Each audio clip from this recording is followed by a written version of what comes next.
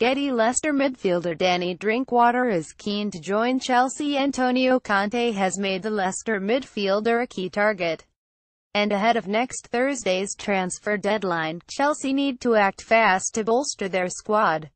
The likes of Ross Barkley, Alex Oxlade-Chamberlain, Andrea Bellotti and Alex Sandro are all on the Blues' radar.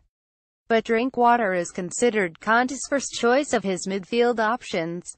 Chelsea initially saw an offer of £15 million rejected by Leicester earlier this summer and have been rebuffed since. Chelsea are being linked with a shock move for Jamie Vardy, but how would he fit in Getty? A new offer of £32 million is being prepared with Conte looking to act quickly. According to The Sun, though, a new offer of £32 million is being prepared with Conte looking to act quickly.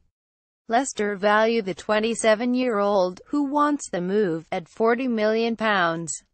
And with Drinkwater tied down until 2021, the Foxes are in a strong position to negotiate.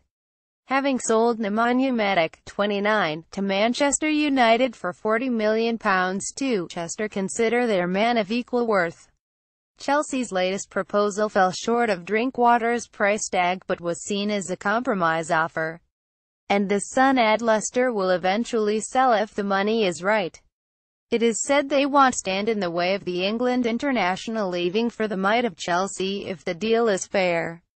Conte wants the transfer sealed soon with the deadline now edging close. Related articles.